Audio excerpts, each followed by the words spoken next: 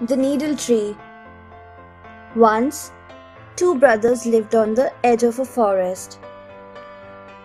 The elder brother was very mean to his younger brother.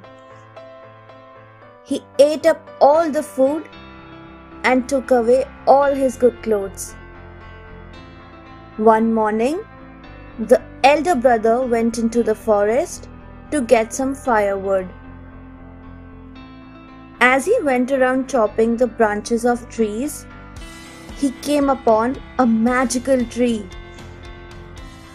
The tree said to him, "Please, do not cut my branches.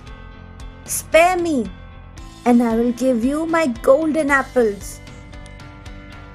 The elder brother agreed, but he was not happy with the number of apples the tree gave him.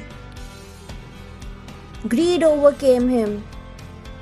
He threatened the tree to cut its entire trunk if it didn't give him more apples. The magical tree got angry and showered hundreds of tiny needles upon him. The elder brother lay on the ground, crying in pain. The sun began to set, and the younger brother grew worried. The younger brother went in search of his elder brother. He found him lying with hundreds of needles on his skin. He rushed and removed each needle slowly.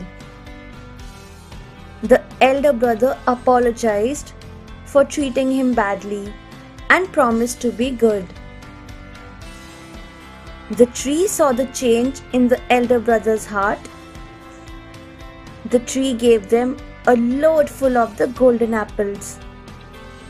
Moral of the story: kindness and graciousness is always rewarded.